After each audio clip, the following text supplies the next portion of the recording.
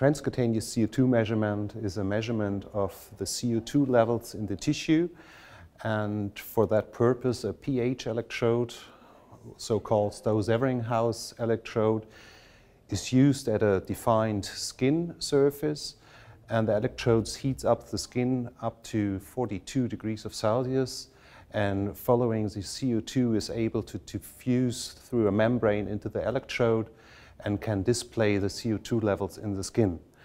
In respiratory care, this kind of measurement is used to get an idea about the CO2 levels in the blood system. It's measured at the skin, not directly in the vessels, but it's useful to get an idea how the CO2 levels or the alveolar ventilation might be. Transcutaneous CO2 measurement can be used in different scenarios. It could be used in mechanical ventilation, for example in NIV, that's true, but it could be used in invasive mechanical ventilated patients as well, or in spontaneous breathing patients. The interesting thing in NIV is that you, for example, in the acute setting, you can directly, continuously monitoring the reaction of the patient to the alveolar ventilation and changes by the treatment.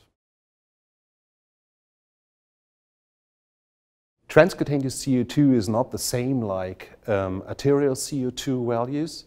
The measurements are in a different spot of the body. It's measured on the skin and not directly in the vessels. But however, due to the technique, due to the heating of the skin, the blood flow is enhanced, so it becomes more accurate to the PaCO2 or the arterial CO2 levels you maybe are interested in respiratory care. So the most modern research investigating the modern devices showed that it's more or less accurate to reflect arterial CO2 levels, but it can be different and it's not a substitution for arterial values. Transcutaneous CO2 monitoring has some advantages over arterial blood gas analysis. The main advantage in my eyes is that it's a continuous and non-invasive procedure. So non-invasive means it's with less pain associated than arterial blood gas, which needs a puncture of the vessels. And of course, due to the continuous mode of ventilation, you get a really nice trend about the answer, for example, of changes in alveolar ventilation. For this purpose, it's very important, for example, to use this monitoring during nighttime in sleep studies where you want to have a look at nocturnal hyperventilation. It's not sleep disrupting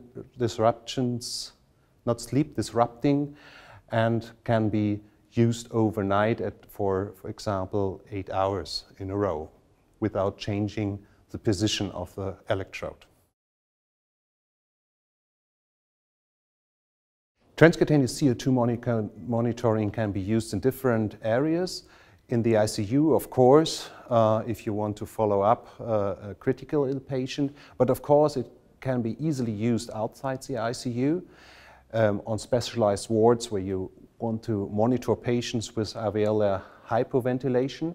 You can use it even if you have the technical support and the adequate users at home or by providers who want to take care about the patient. It's not as easy to use, like for example, pulse oximetry. It needs some preparation, some time to establishment and to give correct values, but it's easy, it's portable, and of course, due to different healthcare systems and situations and scenarios, it's of course technically usable everywhere you want to do it.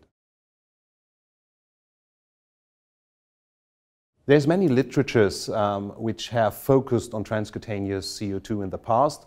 I would recommend recent reviews which were published in the Annals of the American Thoracic Society in 2014 by Huttmann et al.